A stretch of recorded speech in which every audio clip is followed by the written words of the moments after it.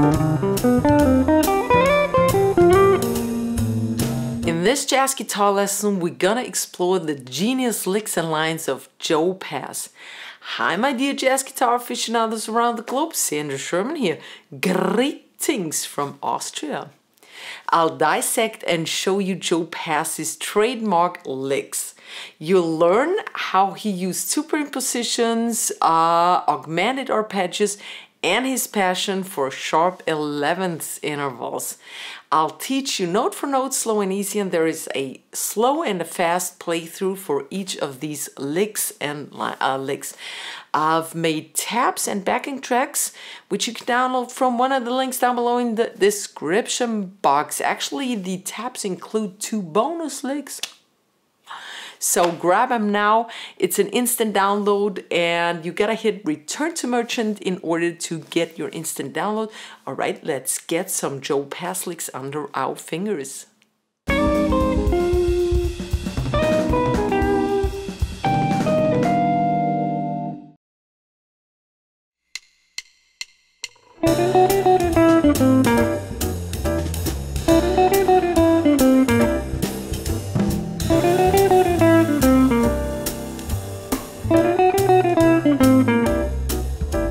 The first lick is in C mixolydian, so it's played over a C7, C9, or C13 chord, all right?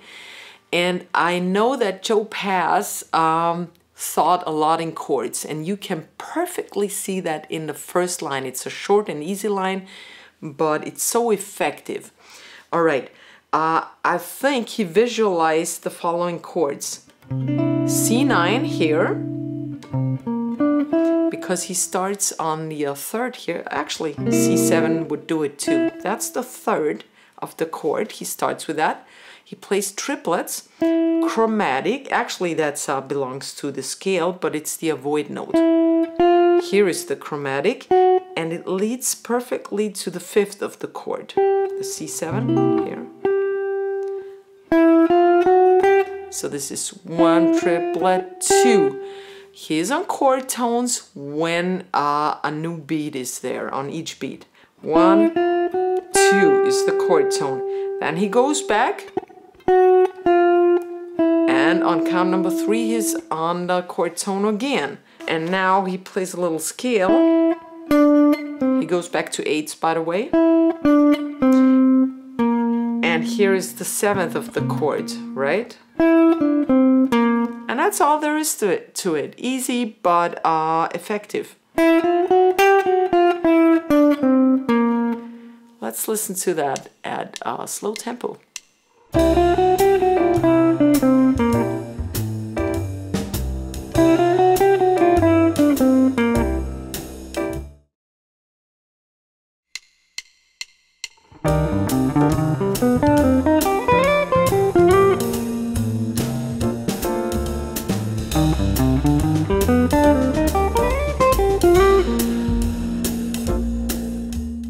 Our second Joe Pass lick is a 2-5-1 in the key of B flat major, and he doesn't really alter the 5 chord.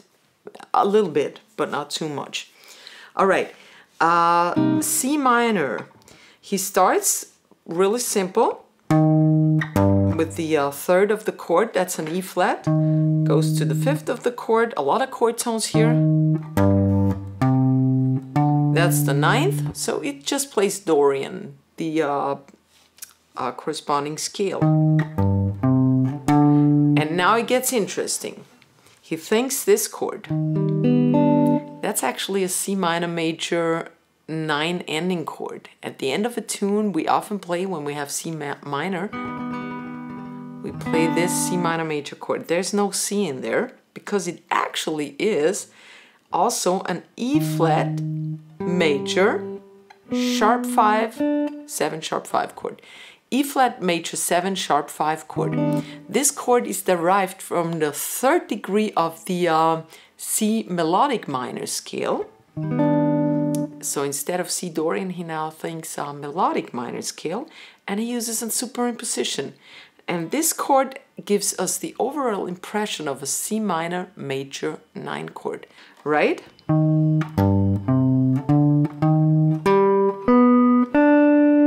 now it's for the 5 chord, the F7. And as I said, he doesn't really alter it. He now thinks C minor major 7. And here we have a C minor 7 chord, and here's the major 7th on the 7th fret.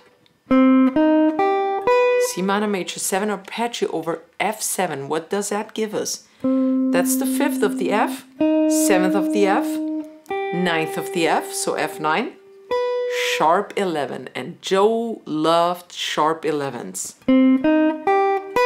That's this chord actually, F9 sharp 11.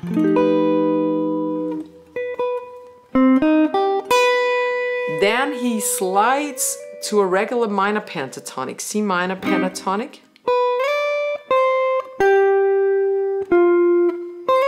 Oops.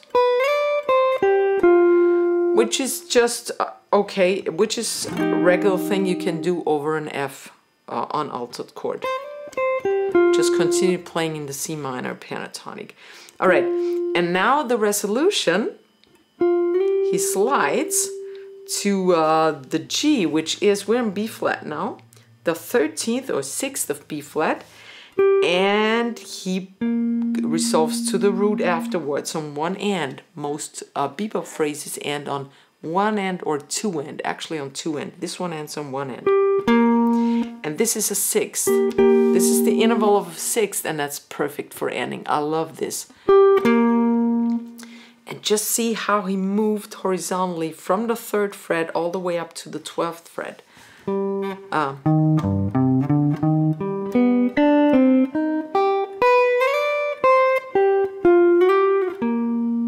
You can also play, doesn't matter.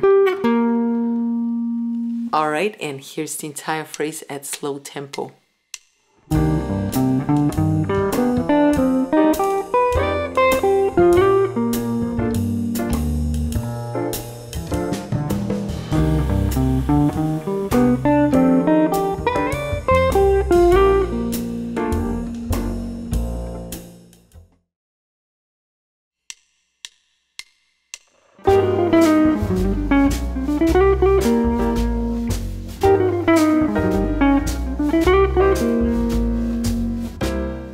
Lick number 3 is a 5-1 G7 altered to C7 unaltered, like C7, C13, whatever.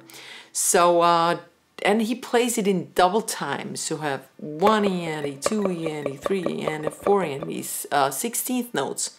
Very fast. Joe played in double time a lot. So here's the altered scale, G altered scale, which he used. He starts, here's G7 sharp 9 or flat 9. He starts on the root and he connects all the altered scale tones with chromaticism. Chromatic on the 11th, flat 7th, chromatic, pulls off to the flat 13, which is a scale tone, the 3rd of the chord, he's here. And now he encloses the root by going chromatic from above, that's the flat 9th, chromatic from below, does not belong to the scale, and he slides into the root. That in itself is a perfect entire bar of 8 notes, 5 to 1. 1 and 2 and 3 and 4 and 1. This would be the 5 of the C. But he's still in G because he plays double time. 1 E and E, 2 E and E3. Right, now he goes to the next pattern. He goes to the D, which is not in the alto scale actually. And he goes to the sharp 11th on the 11th fret. And this, as I said, Joe loved sharp 11ths. And he rested here, which is a little bit unusual to rest on a sharp 11 that long. And now he has 3 more notes left, and he anticipates the upcoming C7 already with a C7 9 chord arpeggio. C is the root, D is the 9th. Here you go, sorry, you didn't see that. E is the third, G is the fifth of the chord, and then he resolves it to the seventh. So that's just a perfectly fine C9 arpeggio. And the phrasing is, he slides into that.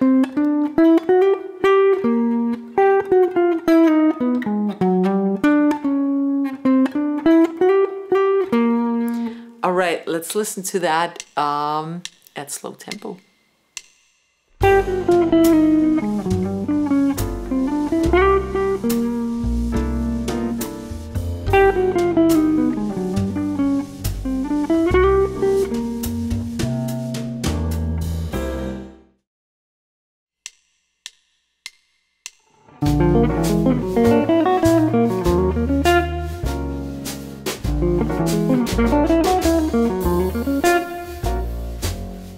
Welcome to lick number 4 of the Joe Pass lines, and it's played over a B flat altered chord, resolving to an E flat minor. So this is a 5-1 in minor, and he plays it double time. He uses augmented chords, and that makes it pretty hard to play, but I show you how to make it a little easier with your right hand. Okay, B flat altered, entire bar. He plays a B flat triad, starts really simple, inversion. D, F, B flat, that's a B flat triad inversion. And he alternate picked it or sweeped it, and I played hybrid picking, pick, middle, ring, because that's so much faster. You know, sweeping is okay too, but I'm not really a good sweeper. Alternate picking is the slowest, right? So then, nothing special here.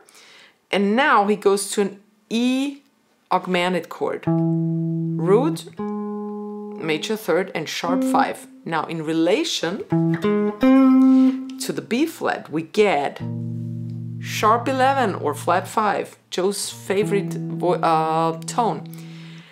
Then the 7th of the B flat, and this is the 9th of the chord. So it features a 9 sharp 11 chord, which we already had in one of the previous licks, right?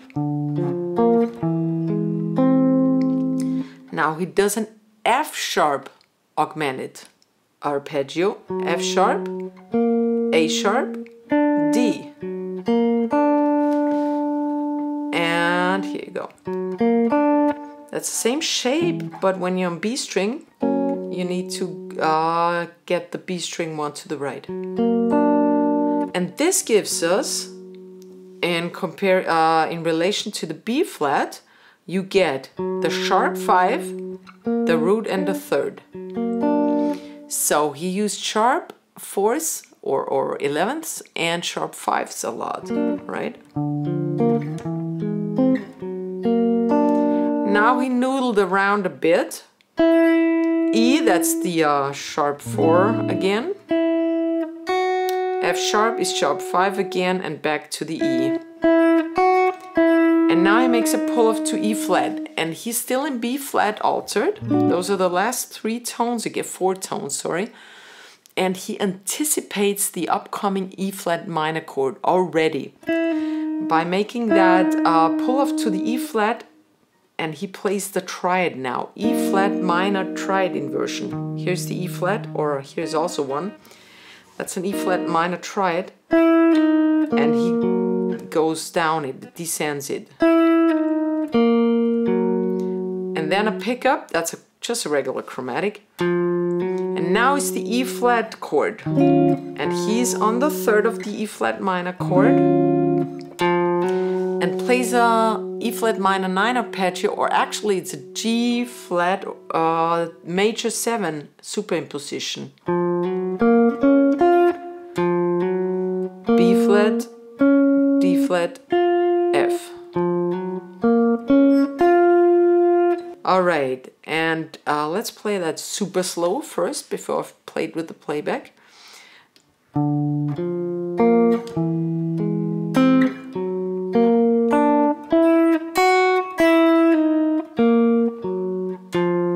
change. All right, and now let's play it with the playback.